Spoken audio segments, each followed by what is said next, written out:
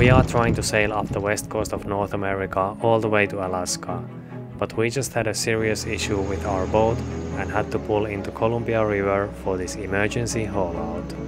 Now we need to fix the boat before we can face our next obstacle, crossing the Columbia River bar back into the Pacific Ocean. This is the world's most dangerous bar crossing. It is called the Graveyard of the Pacific for a reason, as over 2,000 shipwrecks are scattered around the area and over 700 seafarers have lost their lives here. But before crossing the bar, we first need to fix our boat. Oh no. That's how much play we got. That's way too much. So here the rubber strips are worn. When you use the travel lift like this, you basically pay per the amount of time used. So I didn't really have time to film this properly, so I'm just gonna walk you through the process really quick. This is gonna be the centerboard. So it sits inside this aluminum box inside the hull, and it swings in and out like this. And up the sides of the box are some rubber strips, and these rubber strips are supposed to keep the centerboard from moving from side to side. And now once we were hauled out, it became obvious that these rubber strips are too thin and we need to replace them with thicker ones. I used some pieces of aluminum and some strips of wood that I tried to stick between the rubber strips and the centerboard, just to try and measure how much thicker the new rubber strips could be. Because obviously you want them to be as thick as possible so that the centerboard doesn't move. But of course, if they are too thick, then the centerboard will get stuck. The centerboard is not really completely evenly shaped at the top, and also the box wasn't completely symmetrical, I think.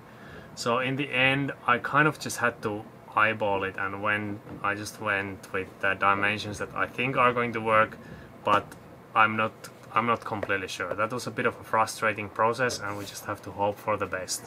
The centerboard is held with just one pin, and it pivots on that pin, and the pin is like located at the top end of the centerboard. You just strike the pin to get it out. It's located inside the boat. You just strike it, and then after that you are able to lower the centerboard onto the ground using the control lines. The centerboard itself is actually not that heavy because it's hollow. It doesn't have any ballast in it. All of the ballast that we have in this boat is inside the hull. So the centerboard is hollow, it's actually buoyant when it's in the water. I know some of you are gonna ask, hey, how did you not realize the problem with the centerboard during your initial refit? And the reason that we didn't realize this before it was too late is that when we were doing the initial refit, the boat was blocked down so low and so close to the ground that we couldn't really test the centerboard system properly. And because I had heard that the previous owner did a complete rehaul or overhaul of the centerboard system, I kind of thought, yeah, it's gonna be okay. But turns out it wasn't. So that's how it went. And now we are waiting for the new rubber strips, and while we are waiting, we are just gonna do a couple other really important boat projects. First up was the replacement of the remaining port lights, 3 on the starboard side and 2 on the port side.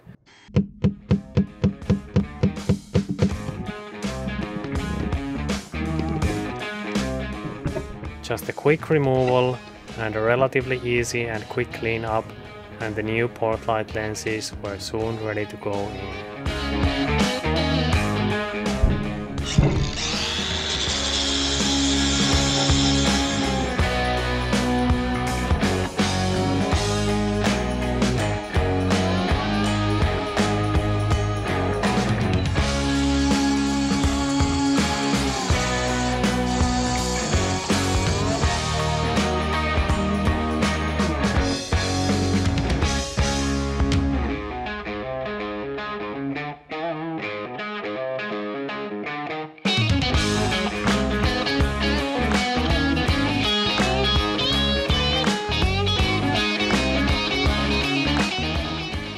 We have now replaced 24 port lights, windows and hatch lenses on this boat, and these last ones were by far the easiest and quickest ones to do.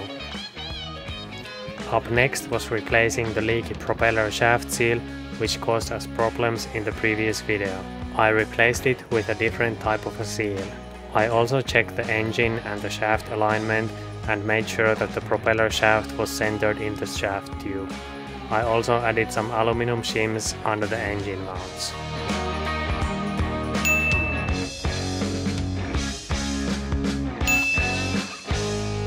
After some big delays, the new centerboard strips were finally ready and we called in the travel lift to install the centerboard. We tried a few different strategies for getting the centerboard back in. I thought it would be clever to try and lower the whole boat down onto the centerboard, but it didn't work out. So in the end, we had to lift the centerboard up into its box using the control lines again. With that finally out of the way, we launched the boat.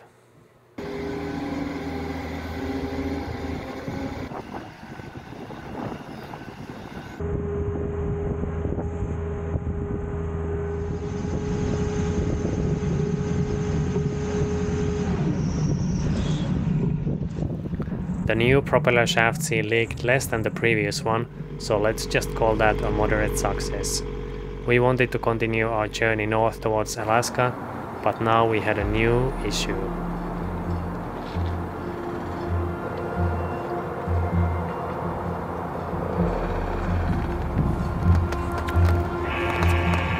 Coastal waters from Cape Showwater, Washington to Cape Falcon, Oregon, now 10 nautical miles. Small craft advisory in effect until 4 p.m. Pacific Standard Time this afternoon. Gale warning in effect from 4 p.m. Pacific Standard Time this afternoon through Wednesday morning. Hazardous seas warning in effect from Wednesday morning through Wednesday afternoon. Wednesday afternoon. Tonight, west winds 15 to 25 knots, becoming west and northwest 25 to 35 knots. Seas 10 to 17 feet, scattered showers. The winter had arrived, and despite the relatively benign conditions inside the harbor, things were getting rough out on the ocean. We wanted to continue sailing north towards the relatively protected Strait of Juan de Fuca, but Mother Nature and the Columbia River Bar were not cooperating anymore. When even a reasonably sized ocean swell meets the outflow of the Columbia River, the resulting conditions at the river entrance are scary, and that is when the Coast Guard closes the bar completely. All stations, all stations, all stations. The United States Coast Guard Sector, Columbia River. United States Coast Guard Sector, Columbia. United States Coast Guard Sector, Columbia River. As of 17:42 local time, bar restrictions based on last night observations are as follows. The Great Sword Bar is currently restricted to all recreational uninspected passenger vessels at buoy 11. Columbia River Bar is currently restricted to all recreational uninspected passenger vessels west of buoy 11. Tillamook Bay Bar is currently restricted to all recreational. When the Pacific Ocean gets angry at this time of the year, it usually stays angry for a long time, and we got used to hearing the same thing every day on our VHF. Coast Guard has determined that unsafe conditions exist on the Columbia River Bar. All recreational boats and uninspected passenger vessels are not permitted to operate west of buoy 11 due to unsafe conditions. The Columbia River Bar is currently restricted to all recreational boats and uninspected commercial passenger vessels west of buoy 11. So I have a small confession to make. We actually never listened to the VHF radio weather forecasts or bar reports. Instead, we just look those up online, just like pretty much every other normal person nowadays. I just recorded that stuff just because I thought it would look more dramatic on video. Anyway, with the bar being closed, there was nothing left to do but wait and watch the tugboats and ships at their work.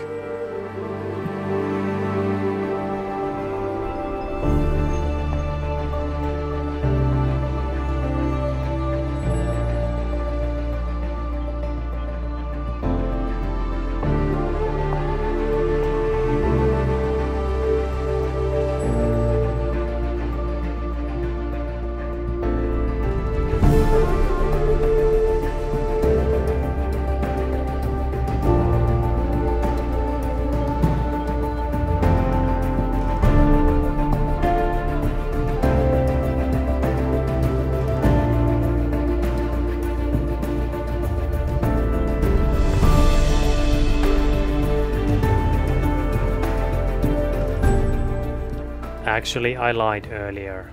There's always a boat project to do, and this time it was installing the autopilot. The main things to install were the new screen and the autopilot working unit, which gets connected to the rudder shaft.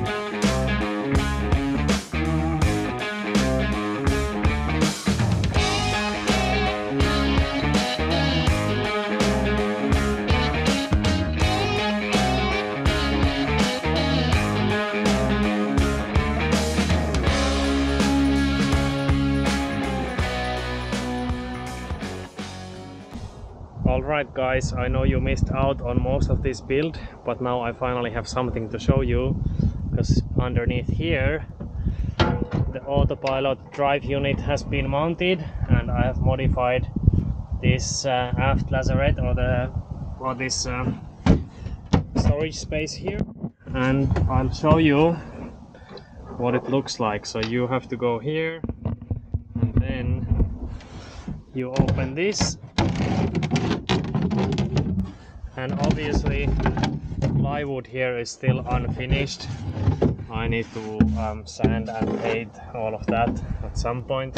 It's super sturdy, but because the drive unit has to be vertical, well, I had to make this plastic piece here, this plastic shim as well, and I don't really have good tools to make anything like that here in the boat, so I had to use just an angle grinder and a hacksaw to make this three-dimensional shape, and it wasn't very easy. And these drive units, this one is the Raymarine linear drive unit, and they are really nice. I've been really happy with them. I had one like this on Sylvia as well, just a bit of a smaller one. I'm really looking forward to getting this system to fully operational, because our current autopilot is not really that great. So now I'm just gonna make these wiring connections here. I've been working together with Raymarine for a long time.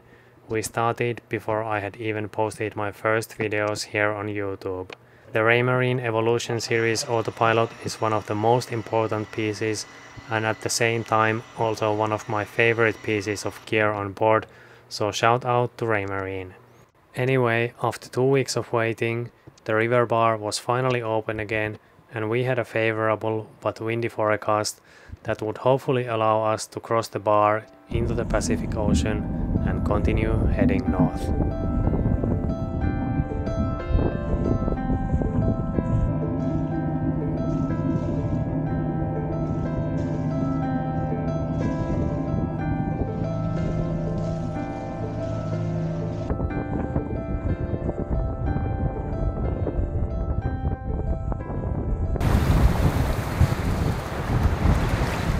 We are underway, currently doing 6.5 knots with just the second reef and the engine idling. I'm gonna keep the engine on until we cross the bar.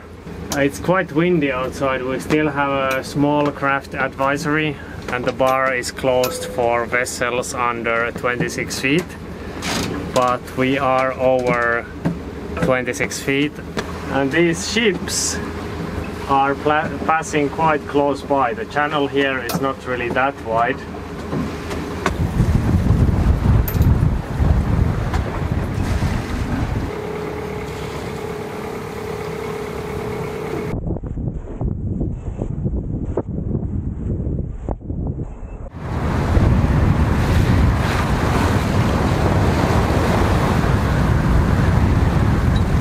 The bar crossing is a little bit bumpy. If you are unfamiliar with how it works, is that the Columbia River, it's a huge river, it flows down into the Pacific, and the current can be very, very high. So for example today, the ebb current is 5.5 knots.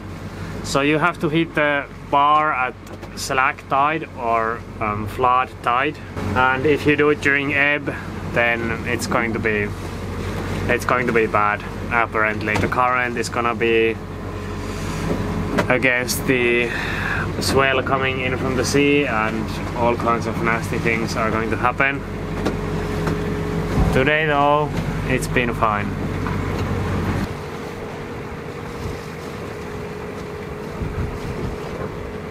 I have now stolen Sohvi's position here with the reindeer pelt. We have 2 of these. We brought them from Finland, and these are just super warm, super comfy, and they're supposed to last pretty well. We'll see about that. And they certainly pack a lot smaller. When you roll them up, they pack pretty small, especially if you compare them to cockpit cushions. So this is an ongoing test. The reason that this is so warm is because the fur is hollow, just like polar bear fur and many other Arctic animals. Maybe we should get the other one from inside. Yeah. Or maybe that's just my seat, you know. The reindeer pelts, you know, they are a byproduct of the reindeer meat. So basically in Finland the reindeer husbandry is for, they do it for meat mostly, and the pelts are kind of a byproduct.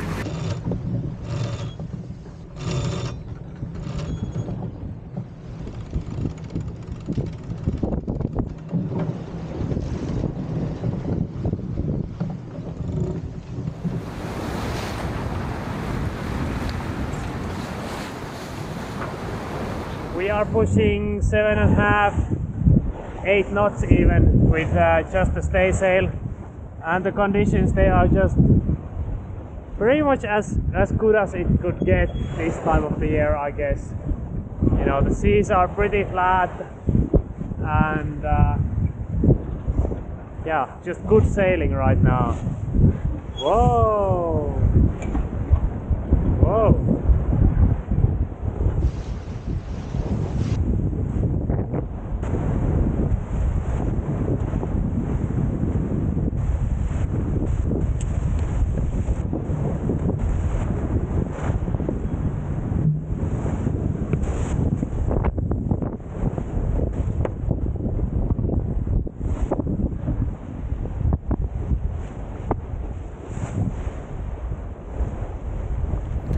With the bar crossing safely and perhaps a bit anticlimactically behind us, we wanted to make our way to the Strait of Juan de Fuca, approximately 150 nautical miles north.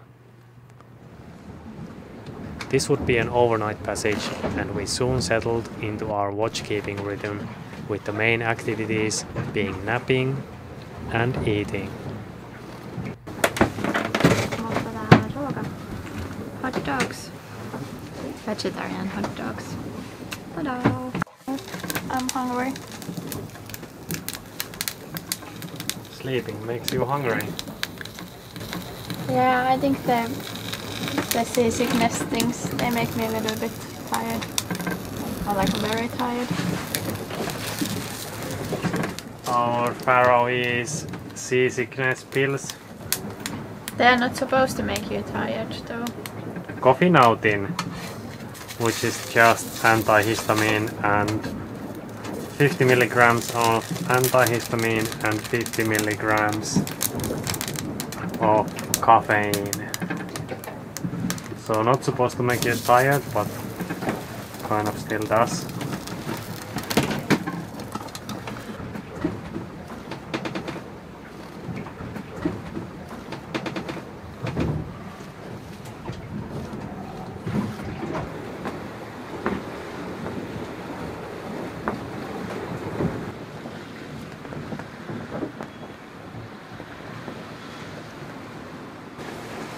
I guess we are waiting for a bit more before shaking the reef off, because we are still doing over 7 knots all the time, so not really useful to get rid of the reef. And if we have the full mainsail up and if there's a rain shower or something, it might get a little bit uncomfortable with, you know, wind from the clouds. So we'll continue like this. And I have to say, this is pretty much a luxury, this big Dodger and the back wall. It's just so protected from the wind when you are sitting here. I think this kind of a hard Dodger is a really good compromise for this size of a boat, because I just find that a lot of the pilot house designs, they just, I don't know, you don't really have such good visibility from the pilot house maybe, and they are really not that functional. I think this is like a really good compromise. We have really good visibility from here, and we have like really quick access to the winches over there, and then over there at the bulkhead we have the plotter, and we're gonna have a couple other screens there as well, and we can, you know, adjust the autopilot from there.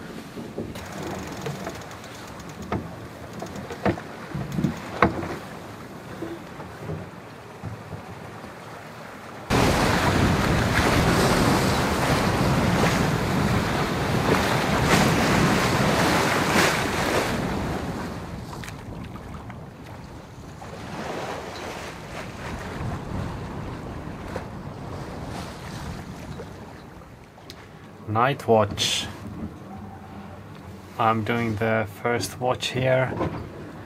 So is napping down below, and it's just a really beautiful night.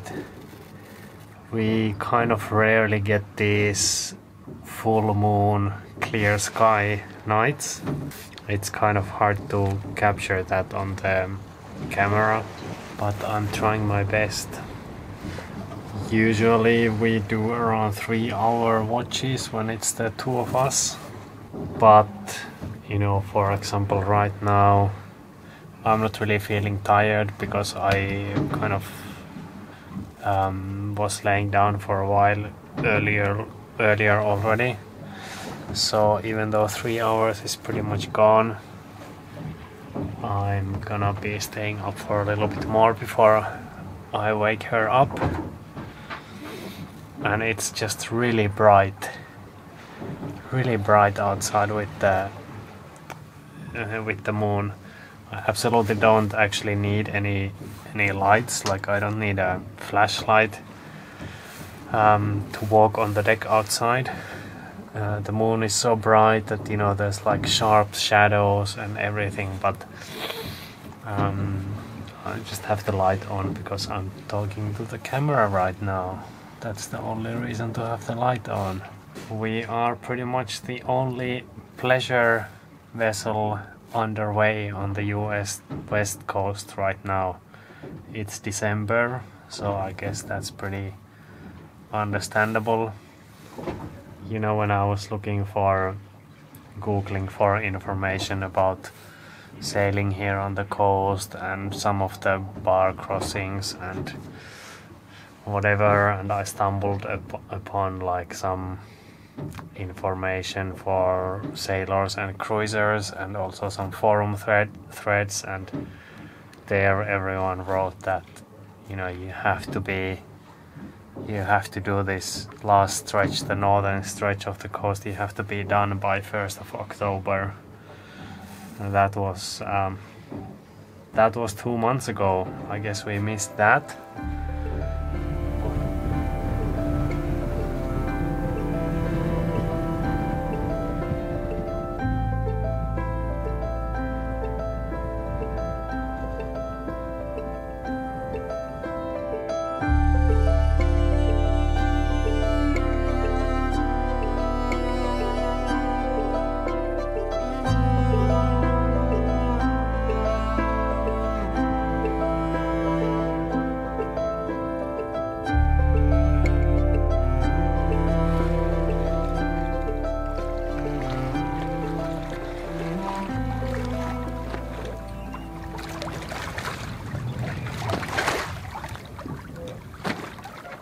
Good morning.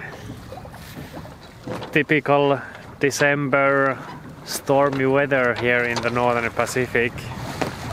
Just woke up and got both of the head sails out now. And just, I don't know, just incredible.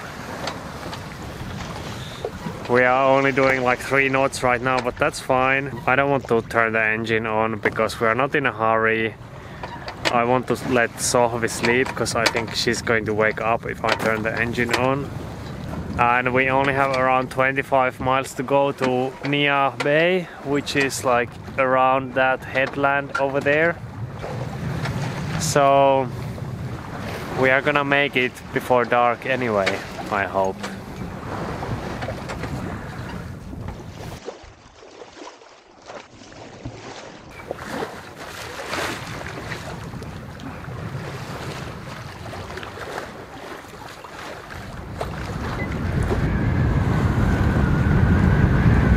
The wind had picked up during my morning nap, and we were now approaching the Strait of Juan de Fuca.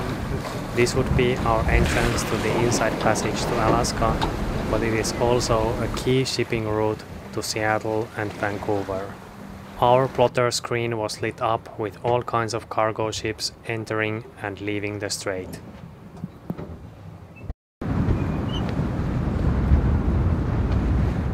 We are just passing the northernmost point of the continental USA. So we are just rounding the Cape Flattery Lighthouse, and that means that we are entering the Strait of Juan de Fuca, and in front of us is gonna be the Vancouver Island. We can see some snow.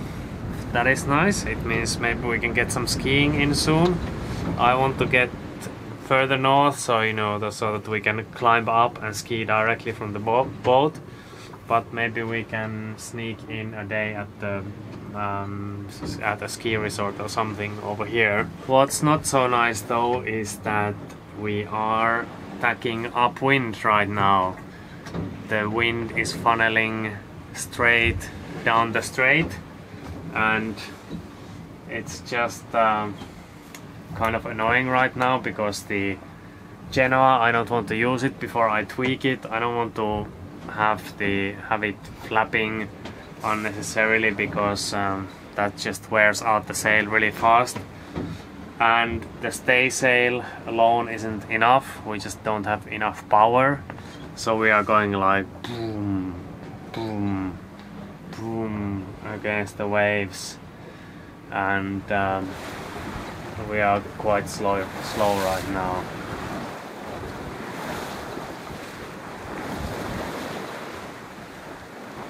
Whoa! What's also not nice is that I already saw a couple of big logs floating down the strait, and supposedly in this area there's gonna be quite a few. And if you hit one of them, then it's gonna make a big loud bang. You know, I think Lumi can take it, but we still probably want to try and avoid those as much as possible. With the wind now coming straight down on us, we've decided to go to Nia Bay, which is the first harbor here right at the entrance to the strait. So it's around, I don't know, 7-8 miles away right now, and we'll tuck in there and wait for better wind to continue.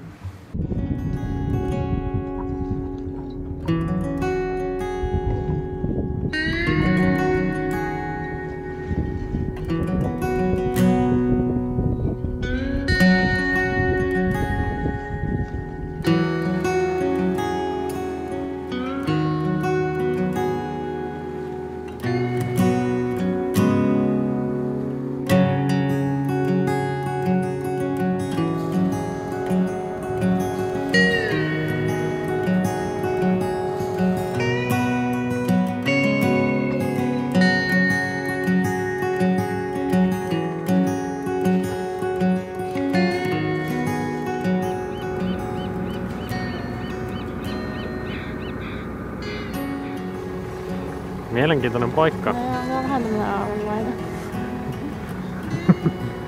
Aika tämmösiä elämää nähneitä veneitä täällä kyllä. Tässä on varmaan pari, jotka ei enää menossa hirveästi kalalle.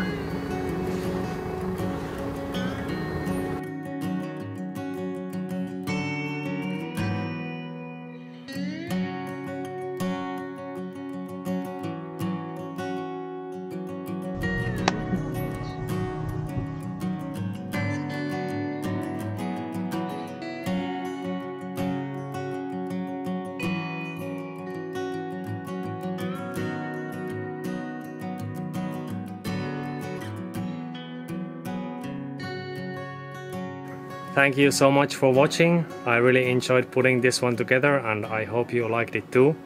If you made it all the way to the end and if you haven't subscribed to the channel yet, then please consider doing so. My channel analytics here on YouTube show that a large majority of the viewers have not subscribed. Even a large majority of the return viewers haven't subscribed. That's a completely free way to support the channel. Doesn't cost you a penny. You just need to click the button below and that's it. And if you do have the financial means, there's always the Patreon group or the Patreon site where you can support the channel. As a patron you get access to ad-free videos and a WhatsApp chat group, and then there's also a tracker with a live position of the boat, and there I also update all of the anchorages and harbors that we go to, and there's short descriptions for most of them, so it's really interesting if you're into boating at all. That's pretty much it for this time. Thank you all for watching again. I'll see you all next time. Bye bye.